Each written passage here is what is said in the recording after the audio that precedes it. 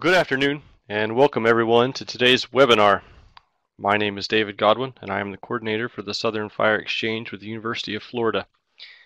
Today we're excited to have our guest speaker, Dr. Natalie Wagenbrenner with the Missoula Fire Science Lab. Today Natalie will be giving a presentation on the WindNinja wind model. I would like to take just a quick minute to share a bit of information about the program I work with, the Southern Fire Exchange. SFE is a regional program for fire science delivery in the Southeast. We're a collaboration between the University of Florida, Tall Timbers Research Station here in Tallahassee, and NC State University. We're part of a very successful nationwide network of fire science exchanges hosted by the Federal Joint Fire Science Program. You can see there on the map. We exist to increase the availability and application of fire science for natural resource managers and to serve as a conduit for fire managers to then share their research needs with the science community. Now it's my pleasure to introduce Natalie. Natalie completed her undergrad in biological engineering at the University of Missouri and her MS and PhD in biological systems engineering at the Laboratory for Atmospheric Research at Washington State University. Natalie has been with the Fire Lab, the Missoula Fire Lab, since 2010, and she's currently a research meteorologist there, where she's the technical lead on the WindNinja model. So if you have questions, we've got the person to ask. Her research focuses on measuring and modeling the atmospheric boundary layer in complex terrain. So welcome, Natalie. Thanks so much for taking the time to join us today. I know we're all looking forward to your presentation in one moment as I go ahead and pull up your slides. Okay, thanks David for the introduction, and I guess I'll go ahead and get started now. So today I'm going to give a quick introduction and overview of the WindNinja model. So WindNinja is a tool for simulating the mechanical and thermal effects of the local terrain on the wind field. And I realize that there may be some listeners today that maybe work in areas where the terrain is not so complex, and you may be wondering if WindNinja has anything to offer you. And I think the answer is probably yes. And so I'm going to touch on some of the features that you may be interested in probably in the second half of the presentation. So just to give you an idea of what we're going to go through today, first I'll talk a little bit about some of the motivation, the background for why this tool was developed in the first place. I'll give an overview of the WindNinja framework. I'll talk a little bit, just briefly, about some of the field work we've done to conduct some model evaluation work. I'll talk about some of the other WindNinja features that I just mentioned a second ago, and then I'll talk about some new stuff that we have going on. And then at the end, if we have some time, I'll do a quick demonstration of the model. So first of all, I wanted to talk about, why is there a need for a tool like this in the first place? Why is there a need for high-resolution winds in complex terrain? And there's several reasons. So one is that wind is typically the most sensitive input parameter for fire spread calculations. We know that wildland fire and the fire models that we use to predict wildland fire spread and behavior are particularly sensitive to the near surface winds. We also know that wind is often the most dynamic factor in the fire environment. It's highly variable in both space and time, particularly in complex terrain, where you may have, ridgetop winds behaving very differently than, say, winds in a nearby valley, for example. And we know that a change in either wind speed or wind direction can have a dramatic impact on fire behavior. Most of the fire behavior models in use today directly use what we refer to as a mid-flame wind speed as an input.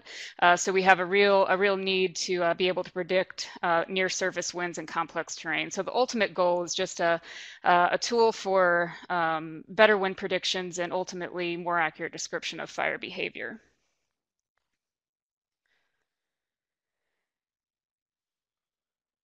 So as I mentioned, the winds are highly variable in space and time in complex terrain, and this is true for a number of reasons. There are terrain-induced effects in complex terrain, both mechanical and thermal effects that affect the near-surface wind field in complex terrain. So mechanical effects include things like speed up over ridges, channeling into valleys, recirculation on the lee side of a hill or a mountain.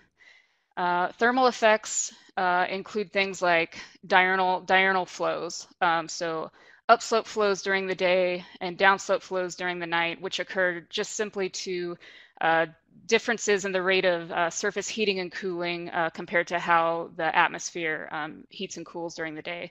So for an example, on a warm, sunny summer day, when there's lots of incoming solar radiation hitting the surface, the ground surface will warm faster than the air above it. And so the warm air at the surface will tend to rise just due to the difference in the buoyancy of the air parcels, and that near surface air will start to creep up slope.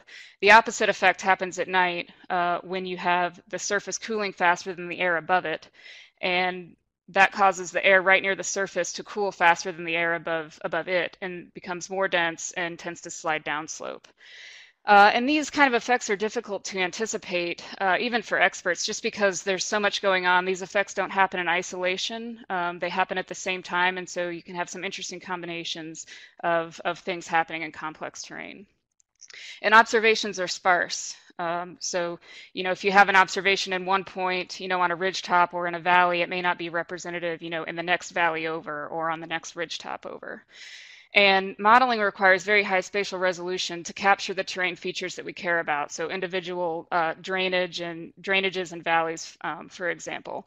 So the typical like operational numerical weather prediction models that you might look at, if you go to like NOAA.gov or the Weather Channel or something, those models are just run at too high, too coarse of a spatial resolution to capture these kinds of effects. So here's just a quick example demonstrating how the local terrain-induced effects on the flow can affect fire spread. So here we're looking at two fire simulations, two hypothetical fire simulations over an isolated hill. You can kind of make out the light gray lines are the contours of the topography. So the hill is running, the axis of the hill, of the ridge, is sort of running from the northwest to the southeast. And the prevailing winds in this simulation were coming from the southwest. So on the left we have the fire perimeters that you get if you just use, a uniform wind for the simulation.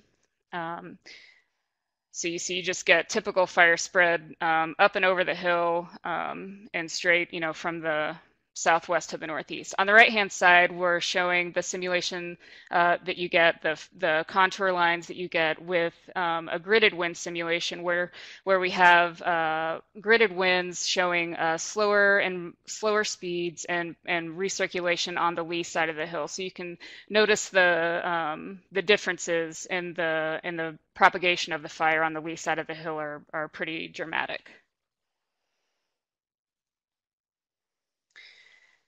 So wind information is used in a variety of ways in wildfire applications. It can be used to feed numerical fire spread models like what we just looked at in the previous slide.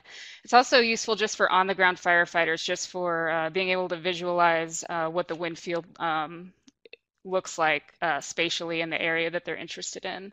It's useful for management planning and for fire investigation, so for sort of reconstructing previous wind patterns.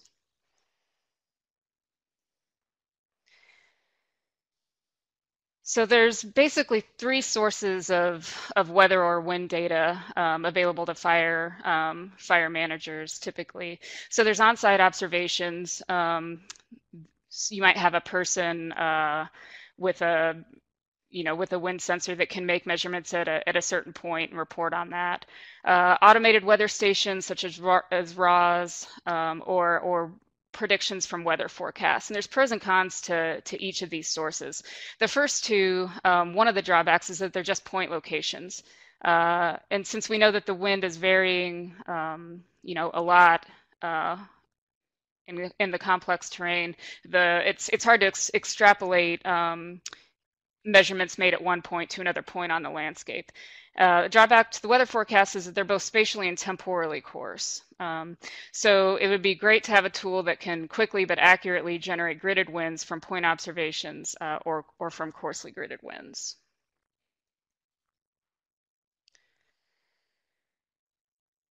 So the usual options on say a fire incident for wind information is either a uniform wind over the entire landscape from some general forecast, say from a weather model, or point observations. And then that means that the small scale terrain effects are largely left to the experience of the local user, which is a real problem because as I mentioned before, it can be really difficult to anticipate the mechanical and thermal effects and their interactions and what might be actually happening on the ground. And so, just as an example here, maybe you have a known measurement at location A, but what you're really interested in is what the wind is doing in one of these valleys in another part of the domain. It can be really hard, even for an expert, to sort of judge what the wind observation at A means for another point on the landscape. So our work is focused on creating another option, and that's generating high-resolution gridded wind forecasts from the other information that's already available. And as we did this, we followed a list of requirements because this is all targeted for operational wildland fire applications. And so these are some of the basic requirements that we wanted the tool to meet.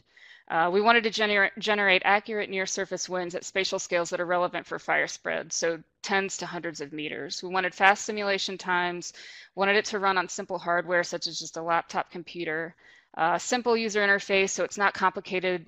People don't have to spend a lot of time figuring out how to use the tool.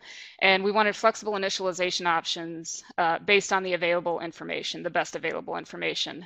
So that might mean the ability to downscale weather model forecasts using information from raw stations, and then the ability to just do some what if scenarios. So, just saying, okay, what if in general the wind is, 10 meters per second from the southwest.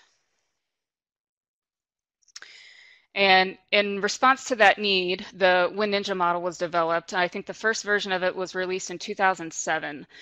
So the current release is 3.1.1. So we've had many releases since 2007, lots of improvements, new features being added.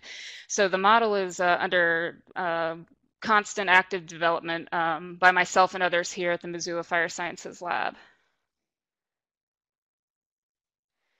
And so now I'll give just a brief overview of how the model actually works. So I'll go through this here, and then each of these pieces I'll kind of touch on a little bit more as we go through the presentation.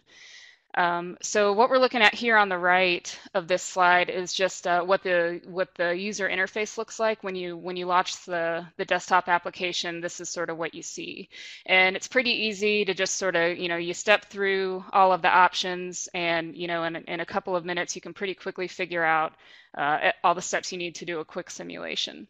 So the first thing when you open this window here, when you launch the application, you get an option for the type of solver. And this is new. Since version 3.0, which was released in May, we now have these two options for solvers, and I'll talk about them more in a minute. But the solvers, that's the number crunching part of WindNinja. That's the part that's actually simulating the mechanical effects of the terrain on the flow. And then we have a couple of options for parameterizations for thermal effects that can be optionally turned on or off. I think we generally would recommend that they be on, but if you have some question about if they're appropriate for your scenario or how much difference they're making for a certain case, there's the option to enable or disable them. And I'll talk more about how they work here in a minute. And then we require basically three inputs to do a simulation. We need some gridded terrain information, so a gridded digital elevation model. We need some information about the general flow in the area, so we need an initialization wind. We allow three options for that. And then some information about the vegetation, and that can be either gridded information or just some average description of the vegetation in the area. And all of these inputs we're able to download those or fetch them remotely from the WindNinja application. So you can actually launch the application and do a simulation from start to finish without doing any work ahead of time. So you don't have to do any data assimilation or building files or anything to do a run. You can just sort of launch the application, have it fetch the information that you don't already have, and do your simulation. And then for output products, we offer a number of different formats that are useful depending on what your specific application is and what you're trying to get out of it. Probably the most popular output format is just the KMZ, which is a file that's viewable in Google Earth. It's probably the quickest one to visualize. We also can output raster and shape files that can be read in any GIS application. The raster files are also in a format that can be read by many of the fire behavior models like Farsight. A newer output, and maybe 2 releases ago, was the GeoPDF output.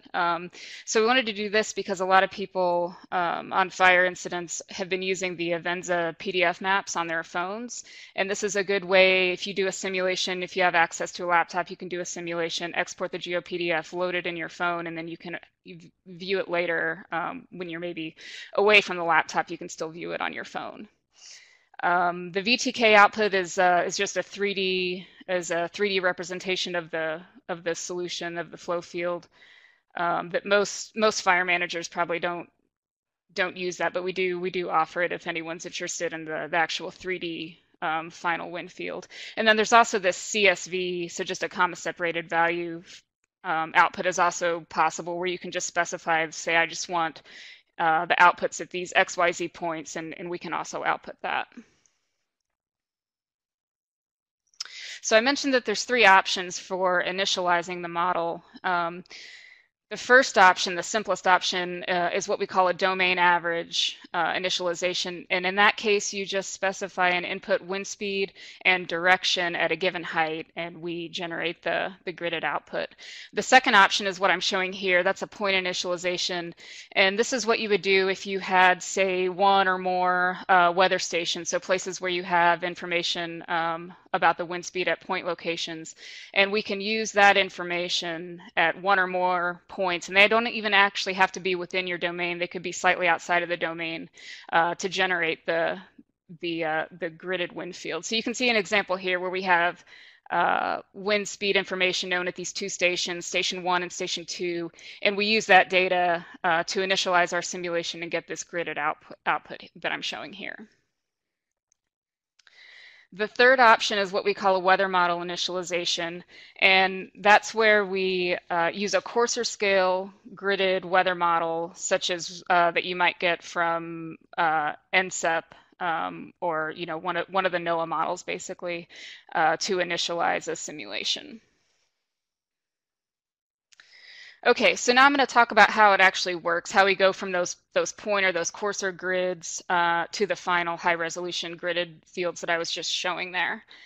And this is basically how it works. So here I'm showing an example where we have a small, an isolated hill or a mountain here. We're looking at a side profile of it. And the first step is to build a 3D model of the air, we call the 3D model a mesh of the air above the terrain. And so you can see here we have this mesh that has these cells, and you can imagine here we're just looking at a 2D profile, but you can imagine that the cells go into and out of the page. So we have a 3D representation of the air above the terrain. The second step is to prescribe an initial wind field, which is what I'm showing here with the blue arrow. So every cell in the mesh gets prescribed an initial wind field, and that's strictly based on one of those 3 initialization methods. So if it's a domain average run, we basically assign that wind field, that domain average value gets assigned to every cell in this mesh here that I'm showing. And then the third step is to compute the final mass momentum conserving wind field. And so when we run the solver on that initial wind field, we end up with something like what we have here with the red arrows. So the blue arrows are the initial wind field. The red arrows are the final wind field that comes out of the WindNinja solver. And so if you look at one of these arrows right near the ground, you can see that the blue arrows were kind of sort of originally going straight into the hill, which physically isn't possible. So once we run that wind field through the solver and adjust to account for conservation of mass, the final wind field is actually the flow near the surface is parallel to the surface, so now we have the flow parallel to the surface and going up and over the hill instead of trying to go straight into the hill. And so that's basically how the solver works. It requires a good estimate of the initial wind field, and then it adjusts for the terrain, enforcing conservation of mass and momentum. And then we have some additional parameterizations for the thermal parameterizations that I mentioned earlier.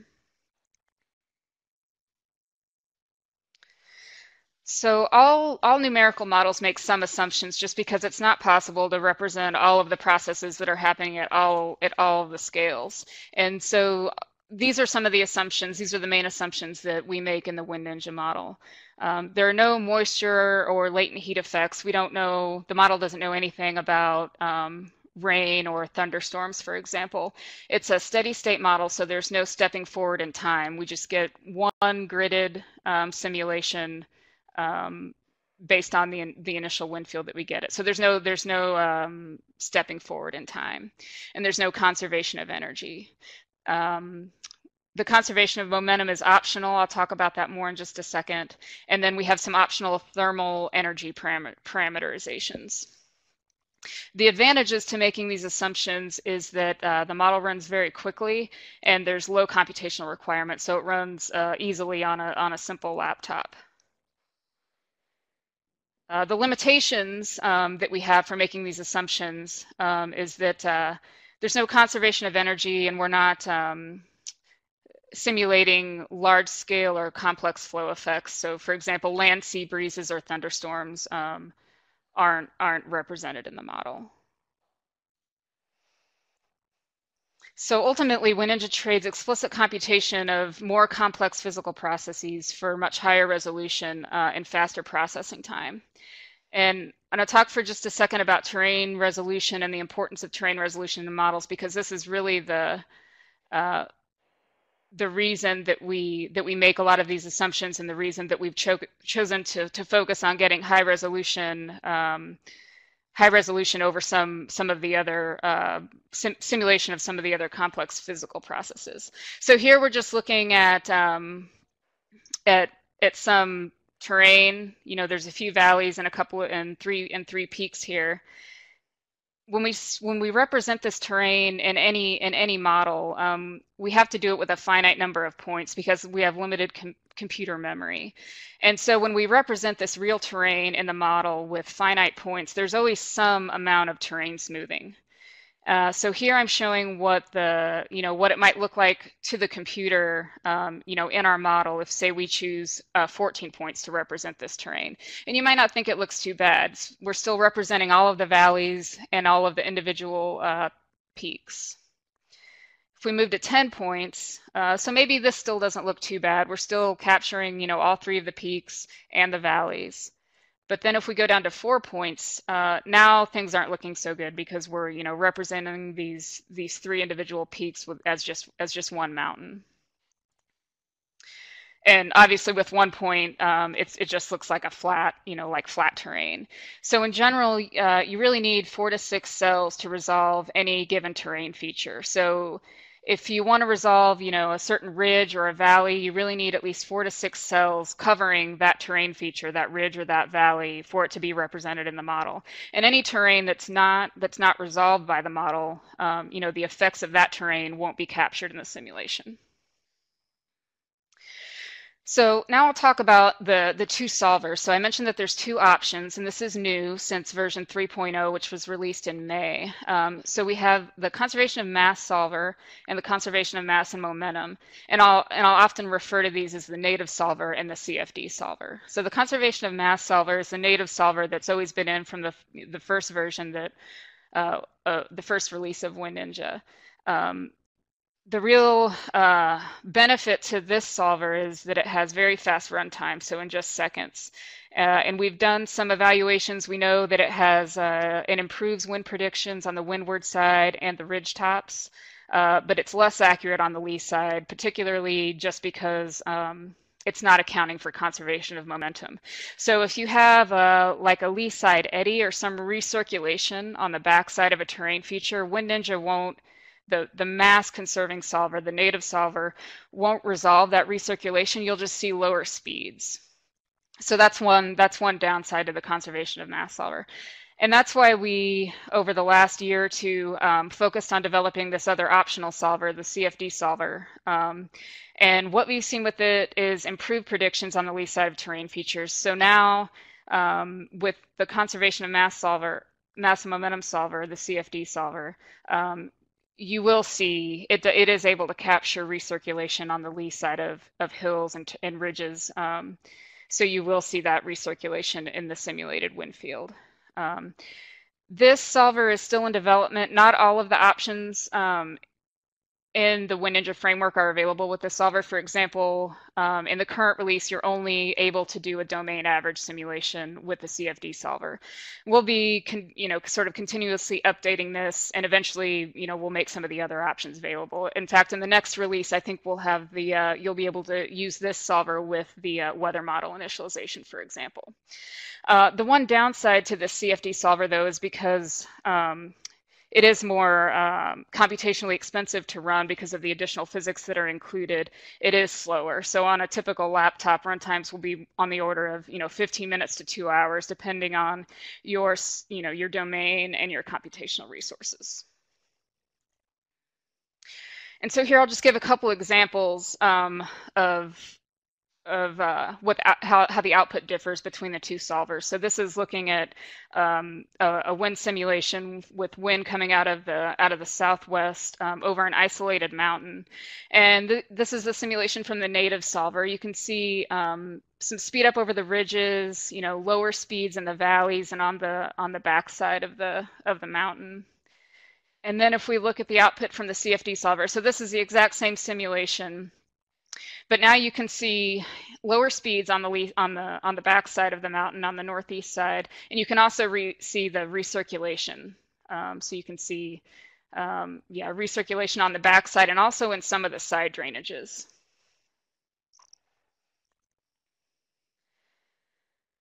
Okay, so now I'll talk about the thermal parameterizations that I mentioned earlier, and I'll just describe, there's two, and I'll describe how they work, and I'll do it just through an example. And for this example, I'll use a bell-shaped hill that's 400 meters tall with a slope angle of 15 degrees. I'm going to give it an ambient input wind at 3 miles per hour from the west. We're going to assume there's 0% cloud cover. This is with the native solver. And this simulation was run for the location as Kalispell, Montana, so northwestern Montana in September. And so this slide is showing the diurnal wind effects, so the slope flow effects. So we're looking at two different simulations here, one for midday and one for night. And remember, this is zero cloud cover. So midday, there's a lot of incident solar radiation, heating at the surface, and that causes upslope flow sort of on all sides of this bell-shaped hill. And if you remember, we gave it an input wind speed of 3 miles per hour from the west. So you see the prevailing flow is moving from left to right. And what happens, because we're also getting that upslope flow effect, is that we get a slightly increased speeds on the west side of the hill. And then on the east side of the hill, we actually have upslope flow that is opposing the prevailing winds. So we get slower speeds and even maybe some redirection, so some actual like recirculation where the flow is actually moving in opposition. It's flowing upslope and in opposition to the prevailing wind. On the right-hand side, we're looking at a simulation during the nighttime where we have downslope flow on all sides of the hill. And you can see the opposite effect is true here. So we have the prevailing winds are coming in from the west, but we have downslope flow that's opposing that prevailing wind direction. So you see the lower speeds and downslope flow, so flow that's moving, towards the west on the west side of the hill, and then increased speeds because we have the diurnal slope flow, which is sort of getting added on to the prevailing wind on the east side of the hill. And then this slide is demonstrating how the non-neutral atmospheric stability parameterization works. And basically what happens in this parameterization is that under unstable conditions, it's easier for an air parcel to sort of move up and over obstacles. And this parameterization,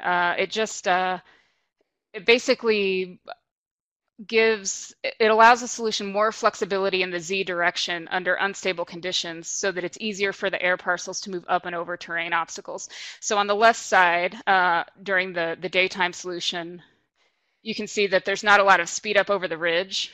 So it's basically allowing the air parcel to move up and over the ridge without having to speed up. On the right-hand side, it's the opposite effect. So in stable conditions, it's more difficult for an air parcel to go up and over a terrain obstacle. That the air parcel would prefer to go around the obstacle if possible. And so to get up for flow that is actually able to get up and over the terrain obstacle, it has to speed up. And so you see that here as the flow is approaching from the west. A lot of the flow is directed around the hill, and then the flow that goes up and over actually has to speed up over the center line of the hill to make it over. And so now I'll just mention, just briefly, I'll discuss how WindNinja has been evaluated. When it was first released, we did a lot of work to evaluate it with sort of existing data sets that were available to us. And most of these data sets have been collected over sort of low elevation hills, focused on collecting data for wind energy applications.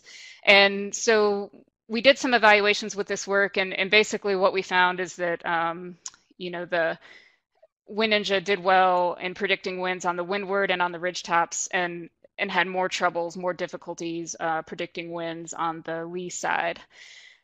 And so we kind of knew that. We also wanted to collect some additional data and more complex terrain, because as I mentioned, these are really low elevation hills that we felt aren't really representative of many locations where wildfires often occur.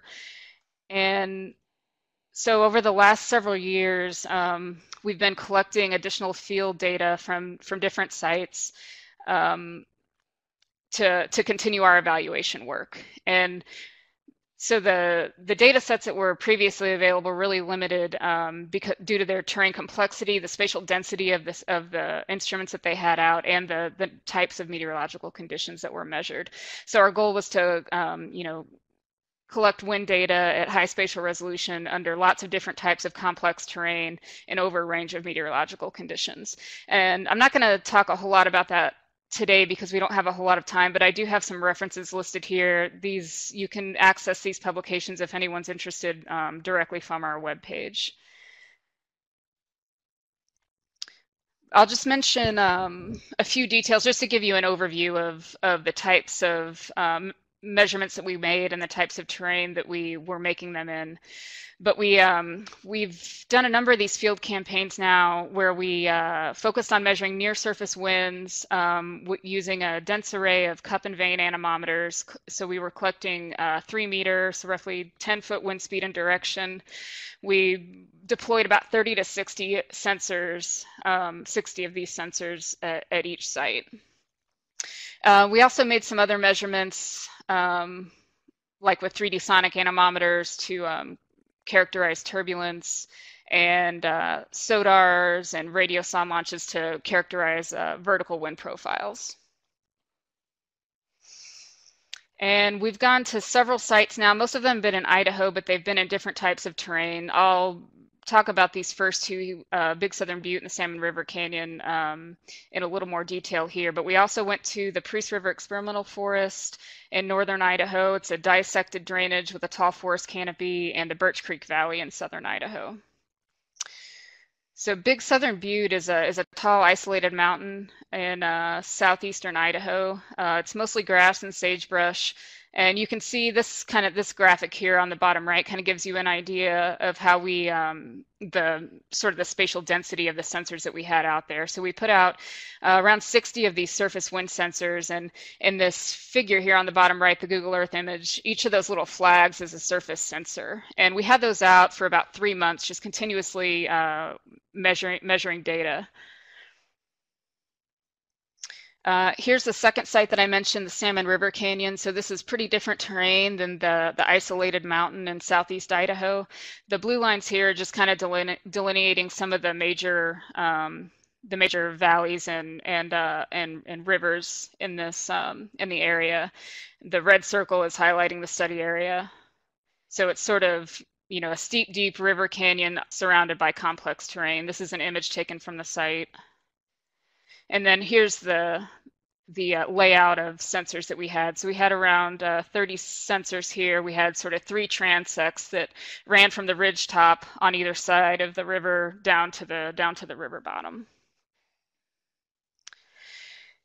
And so, you know, through these studies, basically what we found is that in all the cases that we've measured so far, almost always the near surface winds are often decoupled from the larger scale flows due to mechanical and thermal effects. And, you know, this means that a large scale mean flow, like something that you might get from a core scale weather model, those predictions wouldn't really be representative of surface winds in most locations. So the evaluations that we've done of WindNinja so far have shown that WindNinja performs well, especially on the windward side and on ridge tops when the domain average winds are predicted well. So if the weather model is a weather model, or we have some other information that we're able to prescribe a reasonable initialization wind, then the WindNinja high resolution gridded simulations tend to compare well with observations, particularly on the windward side of terrain features and on the ridge tops. We still have trouble. The largest errors are on the lee side of terrain obstacles. And this is still ongoing work. We're still continuing these evaluations. We have more field campaigns planned. So there'll be more to come from that work. And so now I just want to sort of switch gears and talk about some of the other features that WindNinja has to offer that I mentioned earlier on. I think one of the cool things about the framework is that it has sort of a lot of things built into it. For example, we provide really simple access to data, including weather model forecasts, digital elevation models, land fire data, the landscape files, and soon weather station data via the MesoWest network. And you know, all of this information, all of this data is available to anyone that wants to sort of go out and look for it. But all of this information comes from sort of different places, and so I think it's nice to have a simple tool with a simple interface that, you know, just by using like this Google Maps interface here that I'm showing on the bottom right, you know, you can just sort of sweep out an area and say, give me all this data. And so that's kind of handy. We also provide, you know, easy to use outputs. I already kind of touched on that earlier, but, you know, inputs that can directly be used for fire behavior simulations. You can view our outputs in Google Earth. We also allow you to view the weather model data in Google Earth, which is pretty handy. And then I mentioned the GeoPDS earlier too. So I want to talk for just a second about the weather models that are accessible through WindNinja. So we provide access to a number, I think we have 15 here. These are all the models that are available through WindNinja. And we get these models from 2 different places, from 2 different servers.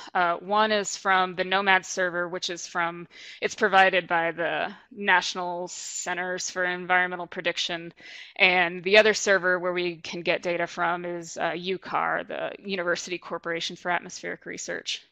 And there is a little bit of overlap between the 2 servers. Some of these models are the same, but some of them are different. And I guess I'll talk about a couple here.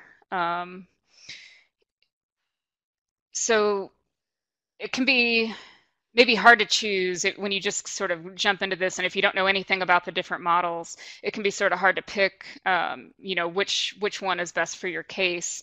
And they all have sort of pros and cons. For example, the UCAR NDFD at the top here, this is a model that's provided by the National Weather Service, and it's kind of it's different than any of the other models because it's not actually it's not a single model forecast. It's not just a single model, but instead it's the NDFD is a model that's put out by each of the National Weather Service locations actually puts out their own forecasts and then sends it to the headquarters, which is somewhere on the East Coast, and the headquarters sort of stitches it all together and then puts out this 2.5-kilometer model that we fetch.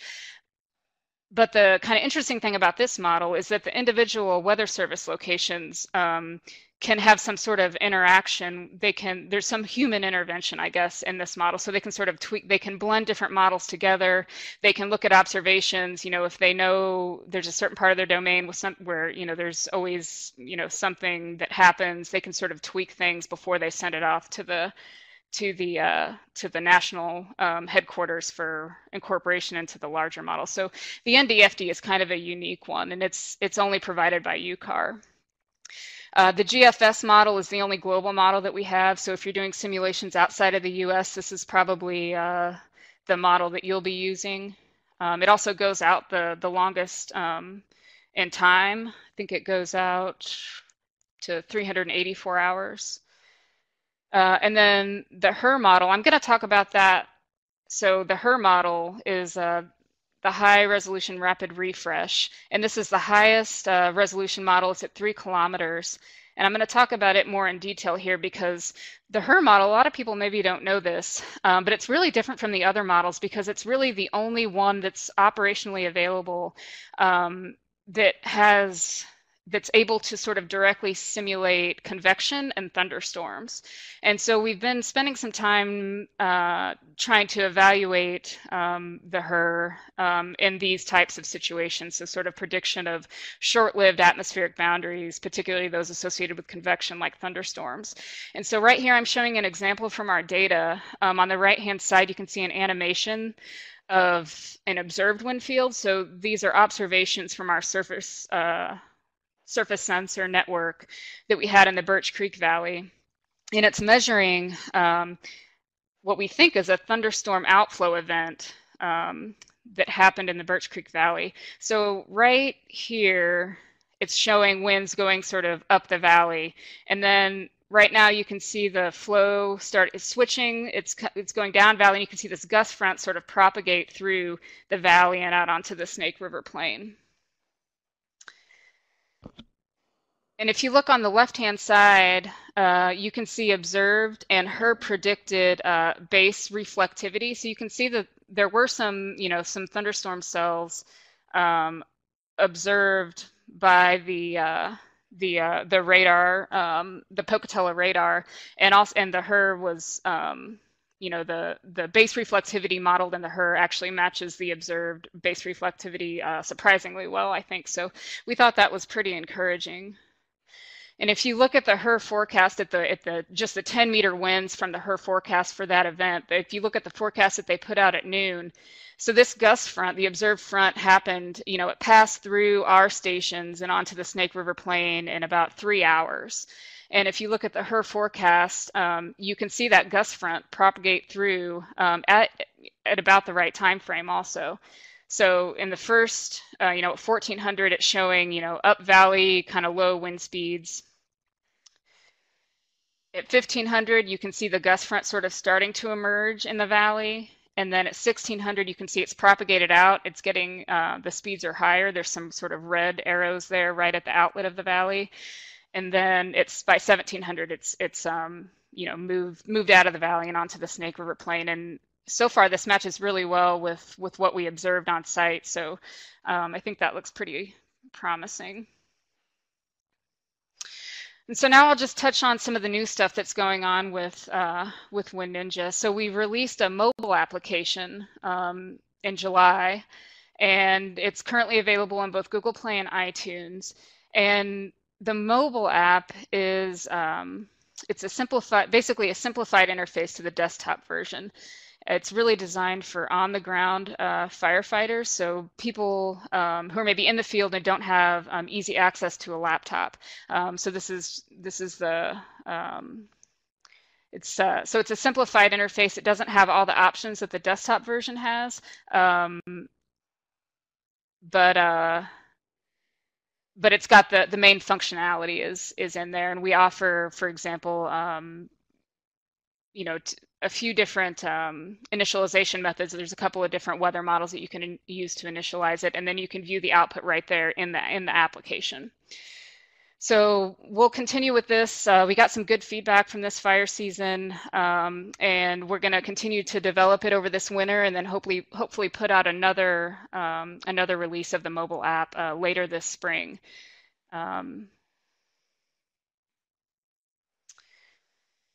So also coming up later this spring, we will put out another version of the desktop application. It'll be version 3.2, and this will include some enhancements for the momentum solver, including the ability to use the weather model initialization with that solver.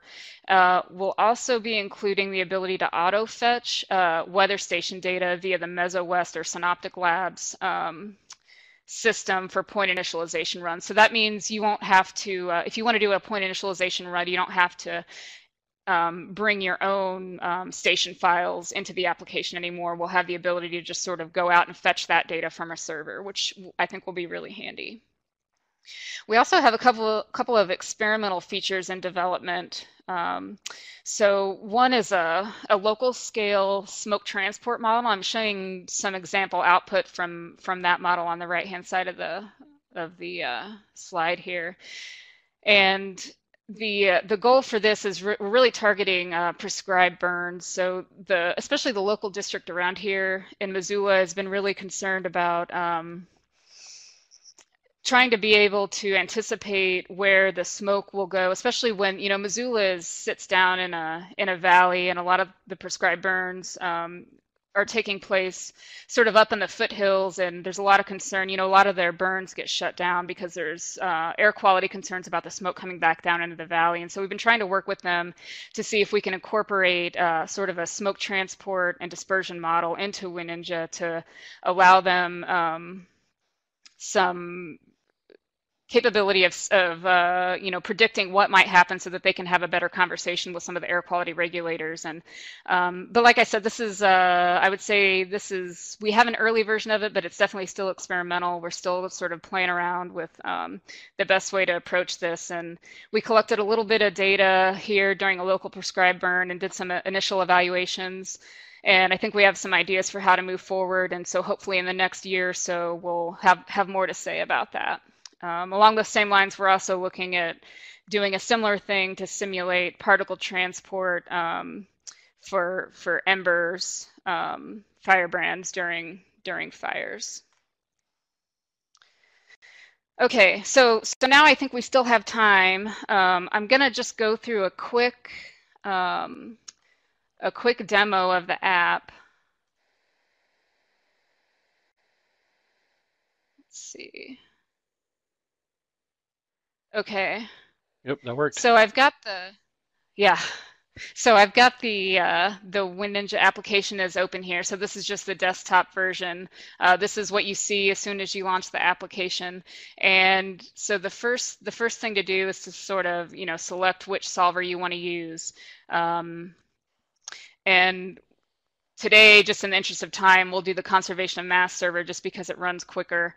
And you'll notice, so if this is the first time that you've ever launched the app and you don't really know anything about it, you haven't even read any of the tutorials, you could probably just sort of click your way through this menu and sort of figure it out. I feel like it's pretty intuitive.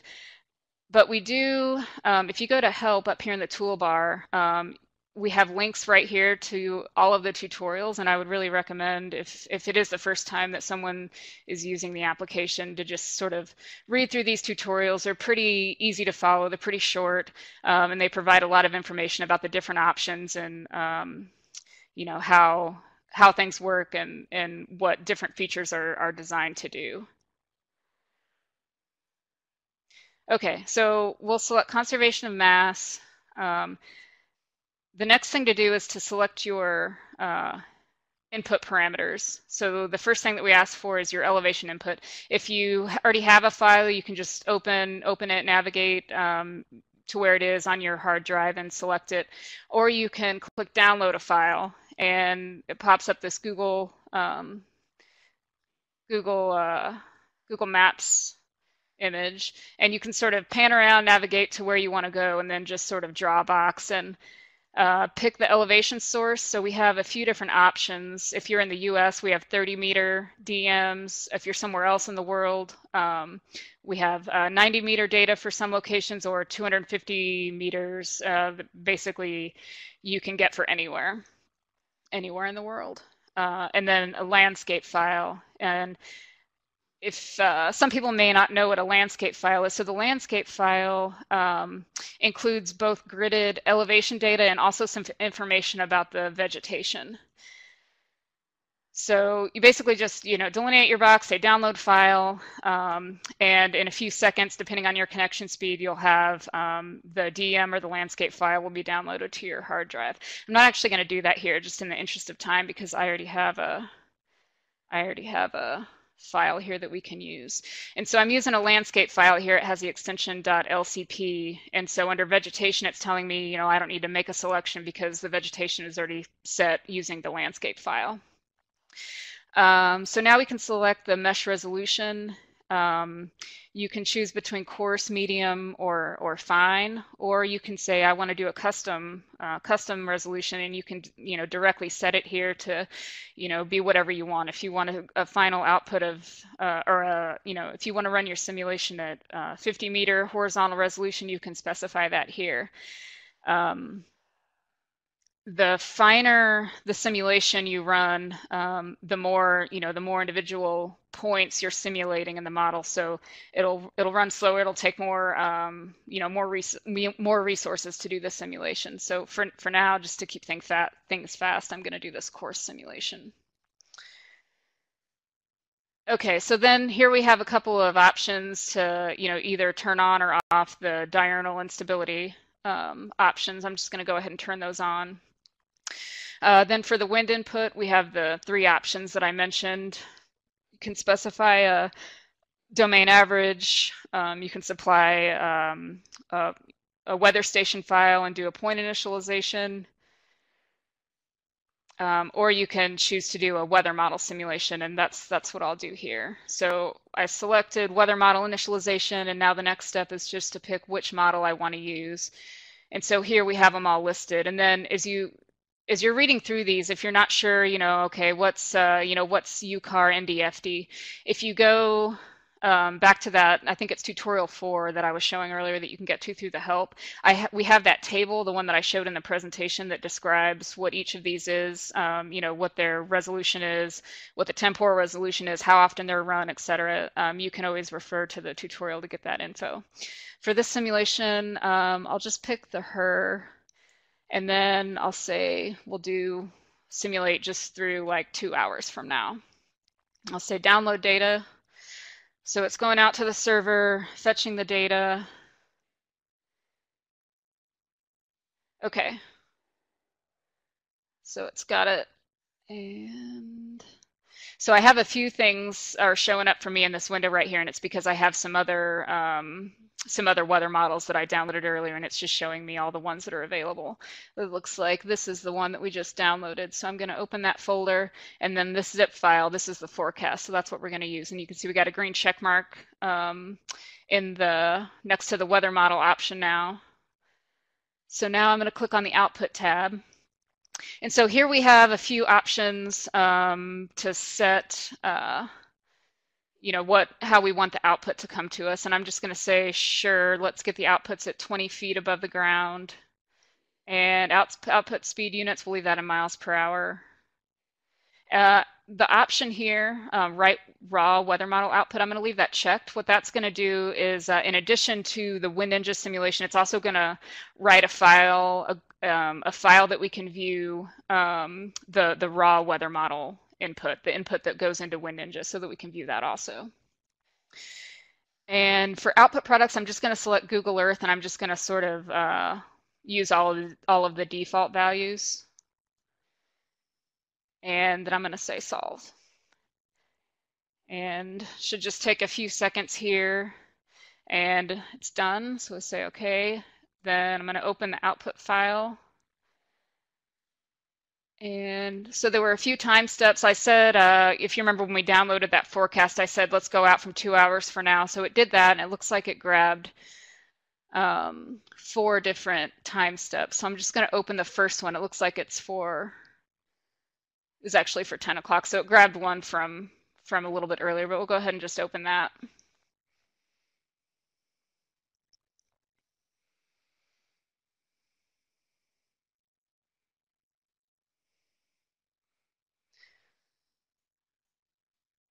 Okay, so here's the WindNinja output. And I'm also just going to go ahead and open the raw weather model file too. Make sure I get the same time step. Okay, so you can see the course, the HER forecast is sort of overlaid on top of the WindNinja forecast. So now you can kind of zoom in and pan around. You can see, some of the speed up over ridges and lower speeds in the valleys. And you can, obviously turn these layers on and off now. So yeah, that's a quick intro to the model, and I'm gonna stop sharing my screen now.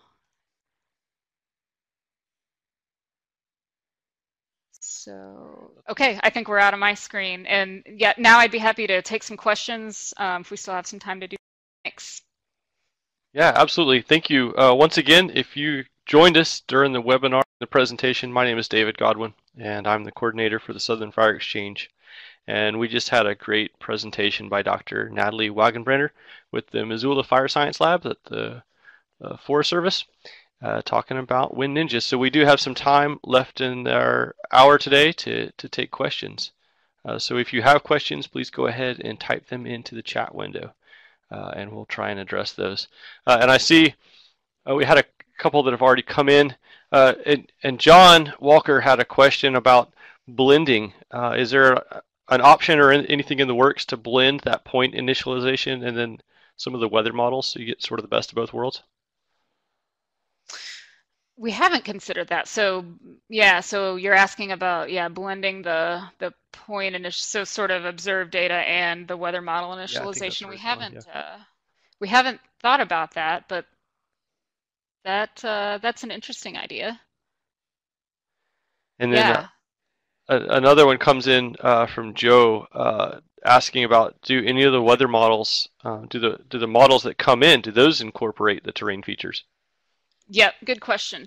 Sure. So the weather models do incorporate terrain features, but only to the degree that they can resolve them by their grids. So for example, with the HER model, it has a horizontal spatial resolution of 3 kilometers. So it's only going to be representing terrain features that are coarser than 3 kilometers. And remember, it takes 4 to 6 grid cells to resolve any given terrain feature.